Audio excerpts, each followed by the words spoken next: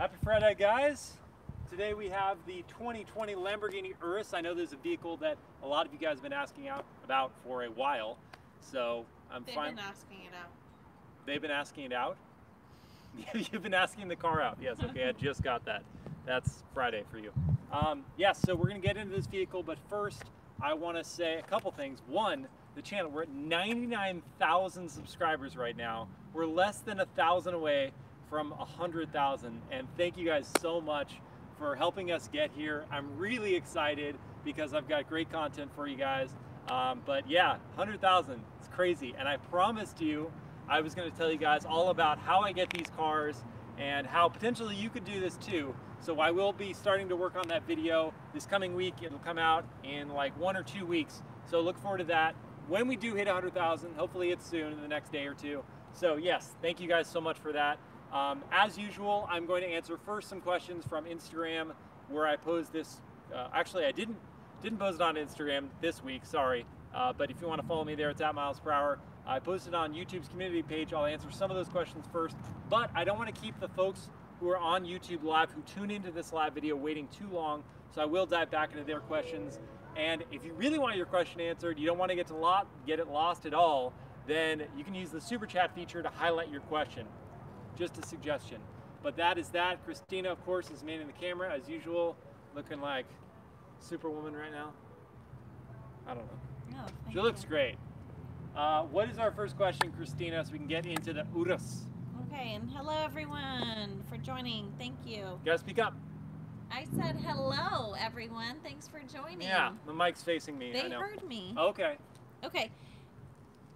Is it noticeably different to drive than other models using the VAG platform?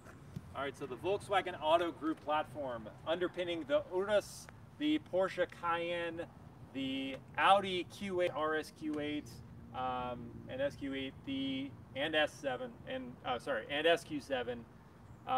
Also underpinning Bentley's Bentayga. So yes, a lot of Volkswagen Auto Group vehicles are using this platform, and a very fair question, does it feel noticeably different than those vehicles? I don't want to go too deep into this because I am going to have a review out on this vehicle in the next few weeks, but I will say in loose terms that it is the most exciting to drive of those vehicles. The chassis feels a bit more eager. Let's put it that way, a bit more eager to drive enthusiastically. So you feel the excitement behind the wheel. It does feel distinct enough, though you can still trace certain elements back to those vehicles I just mentioned that are also under that same VAG platform. Certain solid handling characteristics are going to be uniform across the board with those vehicles. Okay? All right. Can it fit a human in the trunk? I like this question. Let's find out. So to open the trunk, there's a release here, or you can get in the trunk. The release is here. And you don't actually have to hold it like I just did. You hold it for like a second and then it'll open up. I'm probably going to need to remove this cargo cover, which is actually very easy to do. Set it gently on the grass. And then see if I can fit in the trunk. Well, actually, I'm going to lower the air suspension to make it easier for me to get in. So only take a second. Lowering, lowering. And what this is mostly doing, it's actually keeping the front air suspension the same elevation, but the rear air suspension is lowering, so it creates kind of an angle here to make it much easier for you to load stuff, or people in this case. So now I'm in the trunk. The biggest issue here is going to be, look how low this is. So your height in this trunk is not very high. And then I'm gonna need your help, Christina. Can you hit the button? No, gladly. Yeah. Oh. Goodbye. You hear that, guys? This is what I suffer with every day. I love my husband.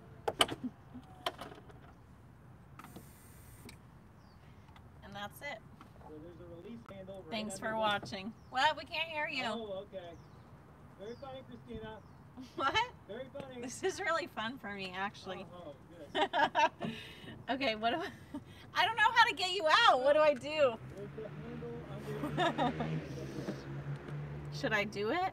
Everyone's saying don't open. Oh, okay. All right. Well, I'll just let him suffer a little. Great live Q&A.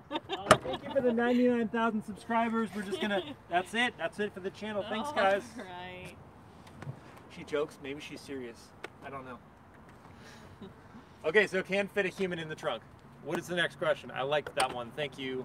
I didn't. I feel so bad. I didn't say who asked those questions, but those were from the YouTube community page. I apologize if it was yours. Can you get one for $230,000? Well, so the starting price of the 2020 Urus is $211,000. It jumps up to $223,000 for 21, and the only changes for 21, by the way, are it has some new paint colors. It gets some. What is this paint color? This is Blu Eleos. Not my favorite. I like the color. I don't think it looks good on the car. Oh, someone's learning how to drive a manual in the parking lot. That was funny. It was like. Oh, God. That was the car. That was a great move. Thank you. Yeah, I don't like this paint color on this car. Just personal preference. I'll get into that in the review. But yeah, so you get new paint colors, you get some active safety features, and 23-inch as opposed to 22-inch wheels as standard. That's all the changes for 21, and yet it's 10 grand higher in price. So $211 to start for this one. So I guess in theory you could buy it for $230,000, but here's the deal. Every dealership is going to have some number of options on this car. This car right here has about $60,000 of options. It's $273,000 as tested. And I was looking at the options list and I was like, that's pretty reasonable.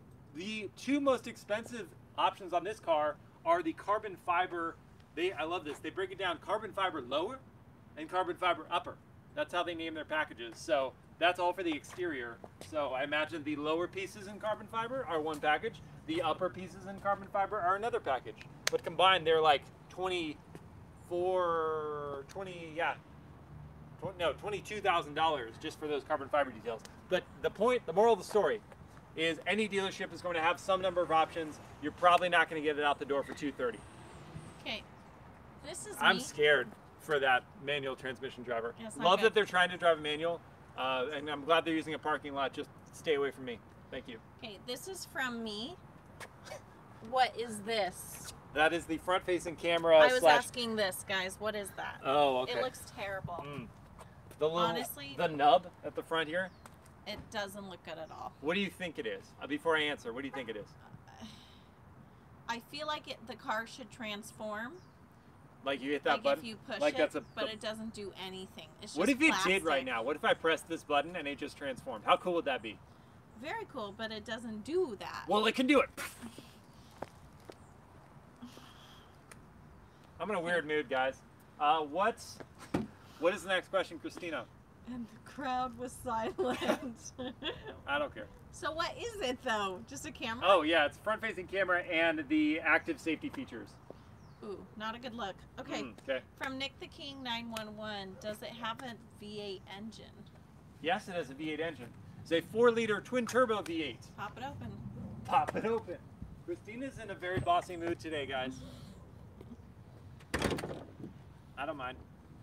Tell me what to do.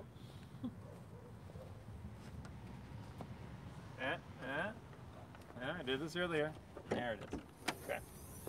4-liter twin-turbo V8. It makes 641 horsepower and 627 pound-feet of torque. It escaped me for just a minute. Connected to an 8-speed dual-clutch automatic gearbox, sending power to all 4 wheels.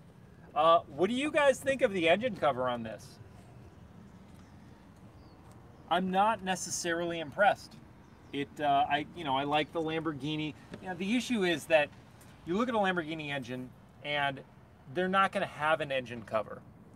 But this one does have an engine cover, and it doesn't look quite as exciting, I would say, as the other Lamborghini non-engine covers that you're going to have.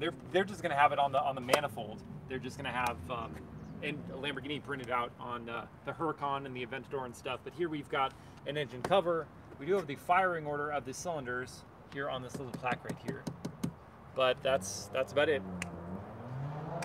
But that's the V8 engine. You asked if it's got a V8. It does have a V8. Yes. Okay, how's this compared to a Trackhawk from BMoth? That's an interesting question. You know, same realm, super SUVs. Trackhawk makes more power, 707. Very different price tags, right? Very different price tags. Yeah, Trackhawk's like starts at 80 something, 86 I think, and this starts at 211. How does it compare? Well, the Trackhawk kind of feels wrong in like all the right ways. Like it feels like you shouldn't. It's a muscle car in an SUV, and it feels like you shouldn't be able to do that. And that's, I think, part of its charm and appeal. It feels raucous, it feels crazy. This feels exciting, but from like a slightly more refined, not slightly, a much more refined form. So like it manages the chaos much better, turns chaos into handling, precision, and stupid fast acceleration and really high top speed. It's the fastest SUV in the world, tied with the Bentayga speed and the RSQ8. So I think this manages the chaos in a much more noticeable way, whereas the Trackhawk just feels like all engine all the time. Yeah, there you go. Didn't know what I was going to say when I started that, but I think I finished it up just fine. All right, from Cade, if you have driven the RSQ8, what is the differences that you notice between it and the Urus? And is the Urus worth the extra money in your opinion? It's a great question. I'm going to have to answer that in 2 weeks because I haven't driven the RSQ8. I've driven the SQ8, but I will drive the RSQ8 in 2 weeks. So I will be able to answer that, but in reverse order. I'll mostly be thinking, oh, I remember the Urus.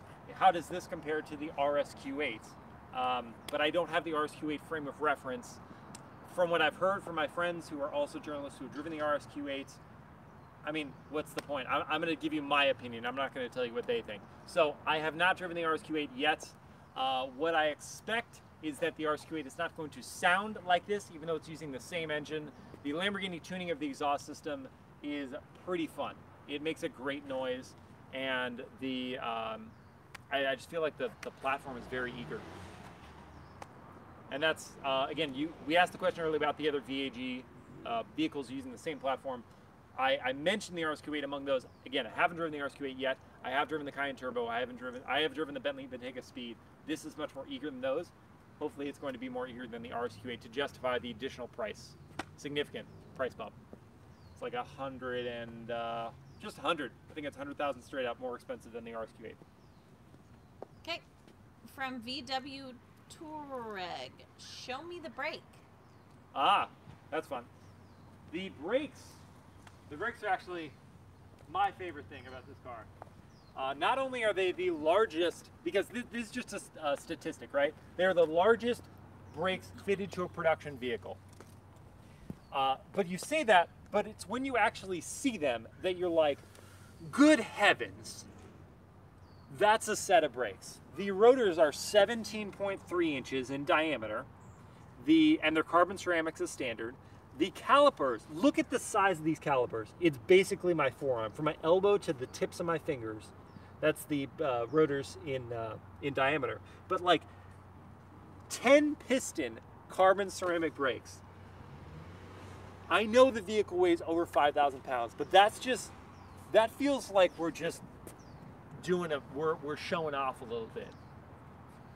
And I'll talk more about how the brakes actually work in my review, but how they perform. But that's just, it's hilarious to me, the size of those brakes.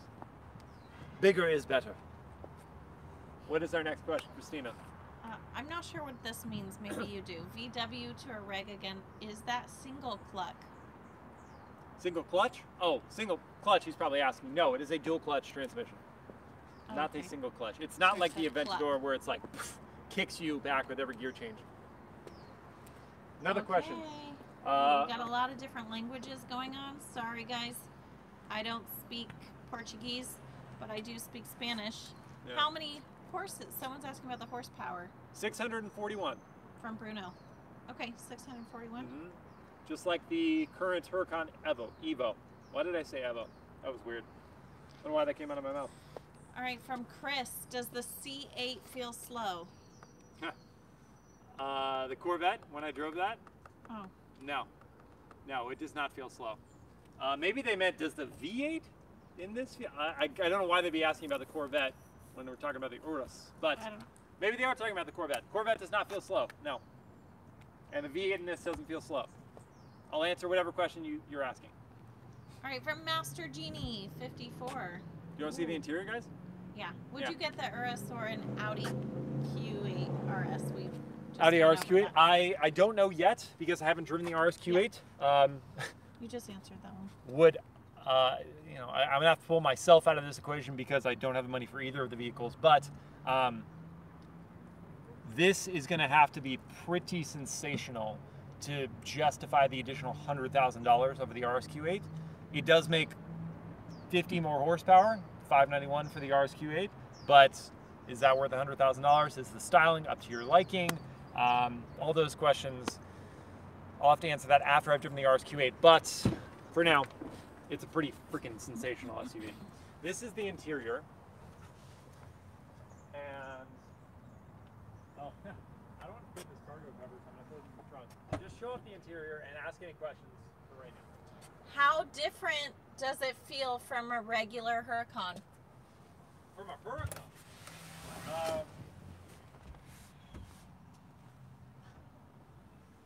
Boy, that is a Pandora's box of a question. How different does it feel from a Huracan? I don't know if they can hear you. Extremely different from a Huracan because this weighs almost twice as much.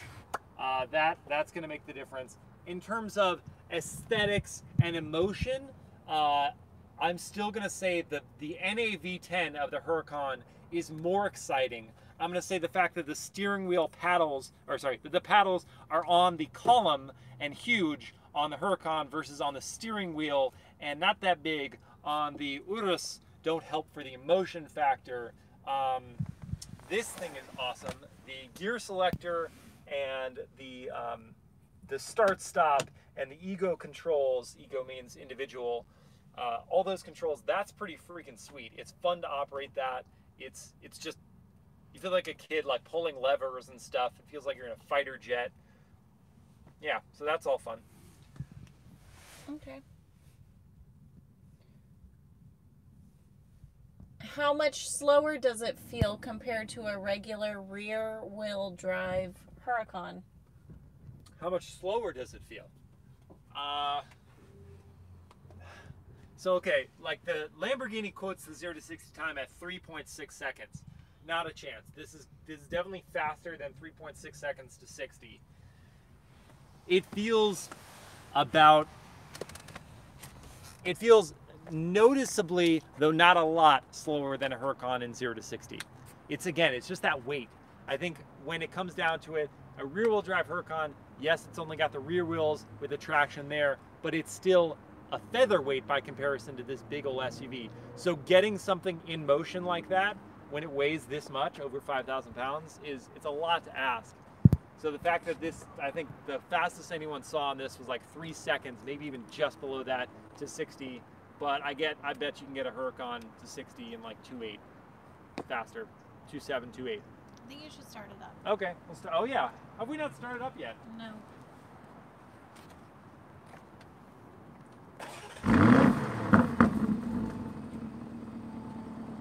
That was Strada. This is Sport.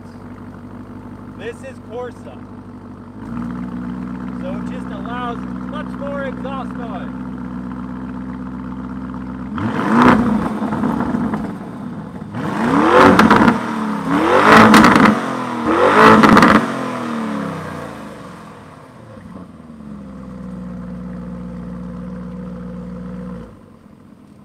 I like Corsa. Corsa sounds good. Does it sound better than a V10 Huracan? No. Sound pretty darn good for an SUV though. Okay, what is our next question? Getting to it. Okay. Filtering through.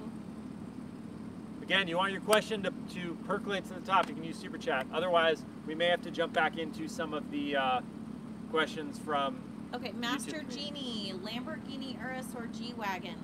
Ah, that's a fun one.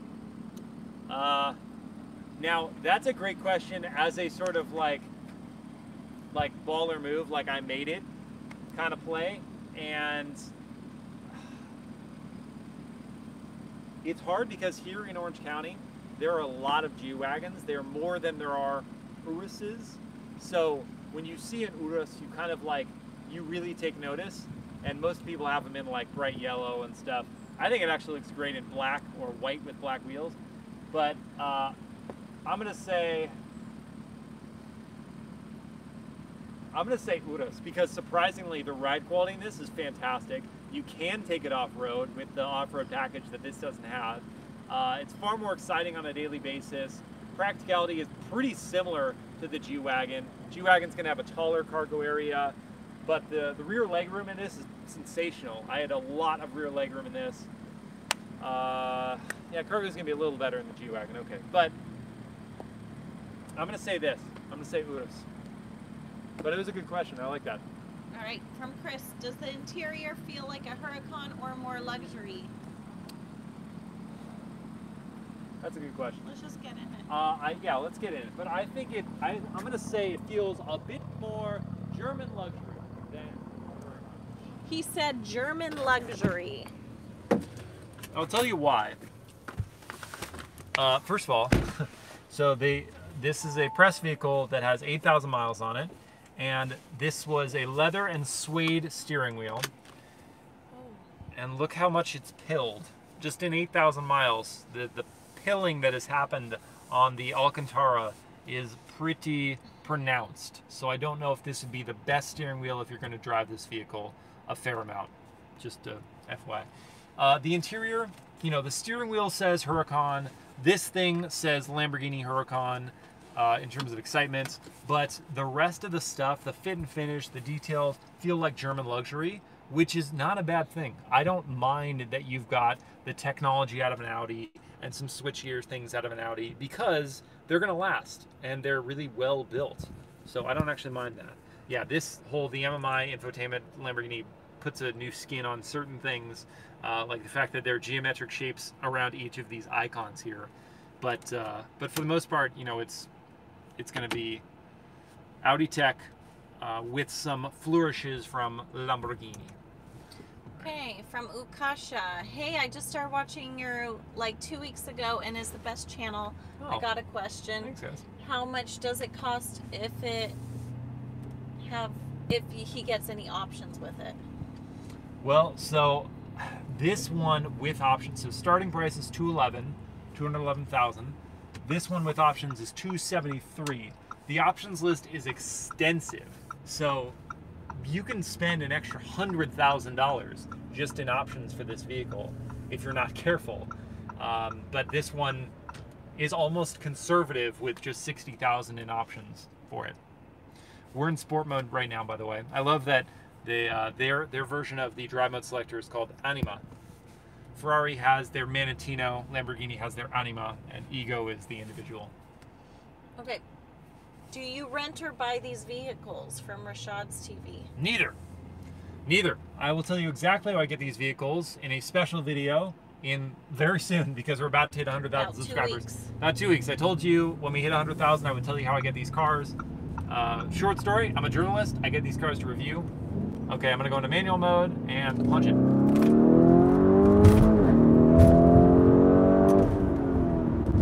Makes nice noise, right? That was Sport. This is Corsa. So a little louder.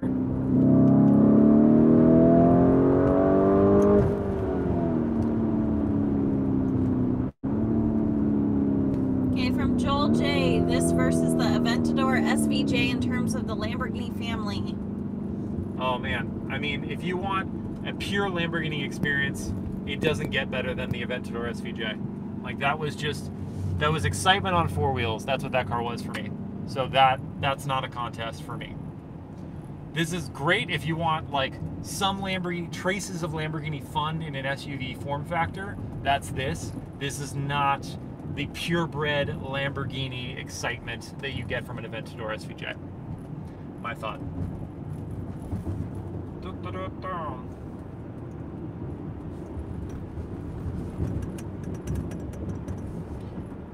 I think this is the same question. Do you like the Huracan rear-wheel drive more?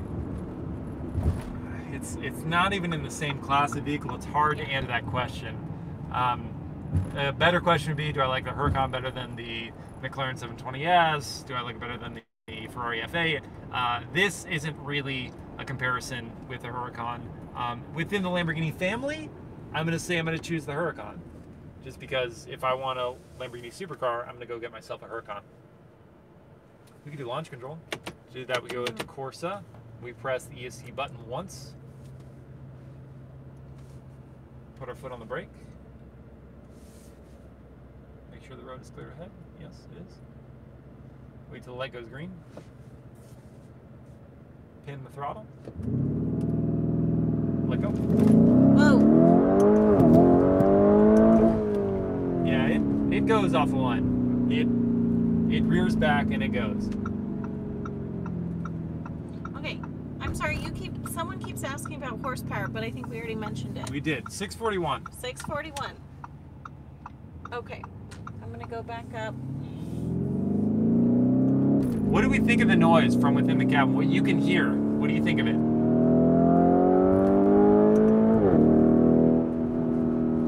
It doesn't sound like, from what I've heard of the Audi RS Q8, doesn't sound like the Bentayga Speed, certainly. I mean, that one's a W12, but it doesn't sound like the RS Q8's tuning of the twin-turbo V8 in that car. How easy is it to use the climate control touchscreen? Very. Very easy to use. It's got haptic feedback, so there is a tactile response when you hit one of these buttons, so you know, even without looking at it, that it has picked up what you've asked it to do. Okay. Does this have the same engine as the Audi RS Q8? It does, with different tuning.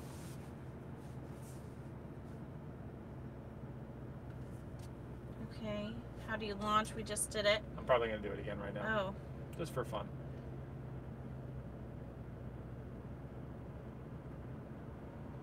Would you rather buy an Urus or a Bentayga? Launching. Okay. Whoa.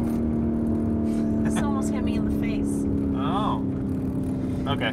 That's enough of that launching stuff. Rather buy an Urus or a Bentayga? That's not going to happen for us. Oh no, I know it's not going to happen for us, but that's an interesting question. The Bentayga is just, it's so luxurious, it's so comfortable, and it has smooth power. I don't particularly gravitate towards this super upper echelon of high performance SUV like this, the X5M competition, the Mercedes-AMG GLE 63S. I don't really gravitate towards these vehicles necessarily. I like the effortless power of the W12 powered Bentayga Speed a bit more, though this is pretty fun. I would just have a sports car and I would have the Bentayga Speed. That's a supercar and a Bentayga Speed. That would be me, if I could afford either of them, which I can't, but in this imagination land that we're talking about, that would be my choice. Nice. Oh, some viewers are getting annoyed because there's a lot of spamming going on. Yeah, if you send your question, you don't have to repeat it multiple times. I will get to it. Yeah. I'm Not a teacher. I will get to your question.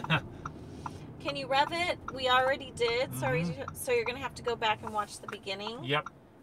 Okay. Oh, start-stop system. Is there a soft limiter from King's Fortnite? No, it'll actually let me rev out all the way to 7,000 when I was sitting there revving it.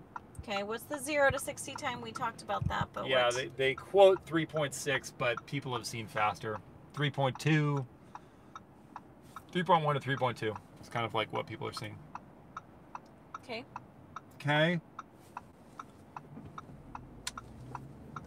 I'm not going to ask questions that are about BMW or other things right now.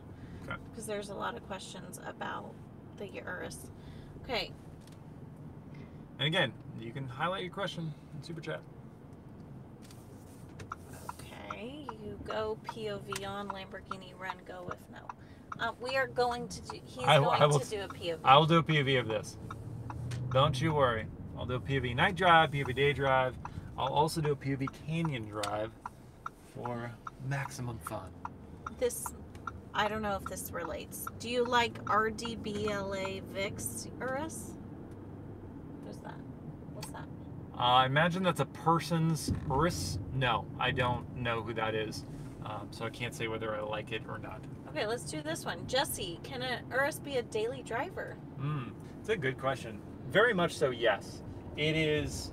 The ride quality is surprisingly good in Strada. The biggest issue is going to be that it gets 14 miles per gallon combined MPG.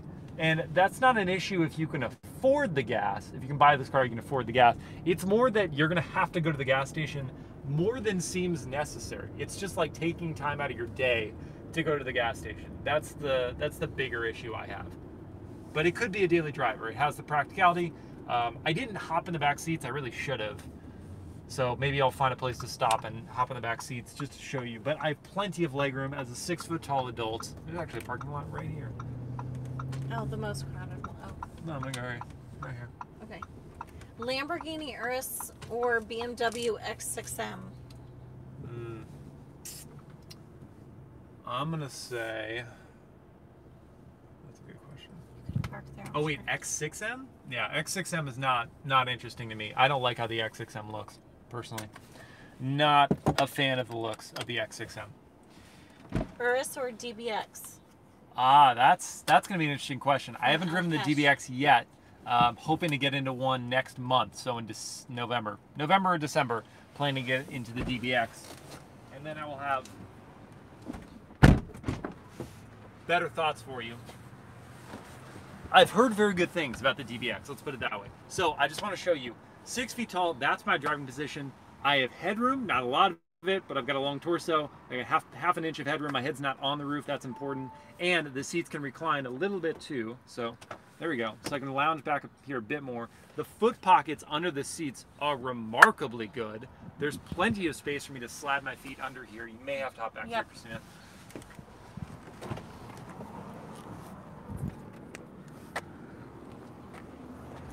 So look at this. It's so easy for me to slide my feet under here, which reduces the knee angle, makes me really feel like I'm lounging. My seat is in the recline position. Like, you don't need anything more than this. 6 foot tall adult, you don't need anything more than this. I have plenty of space back here. Quad zone climate control is standard, so each of these rear passengers, me and this person, can have our own climate. Yes, it has a 5th seat. Would I put a full-size adult back here? Probably not, because the tunnel hump, the transmission hump, is pretty tall. And when I sit in the middle, I can't, my head doesn't clear. My head's on the roof.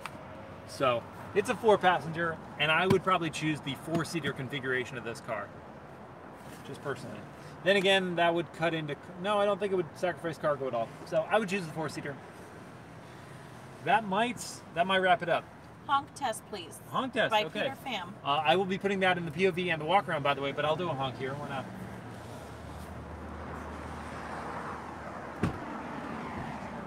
Why not? Let's honk it. Ready? 3, 2, 1.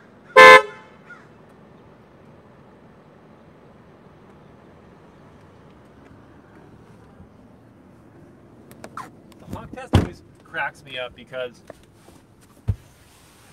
yes, they sound different, but unless it sounds really like whiny or really like robust of a honk on the horn, they all just kind of sound the same to me.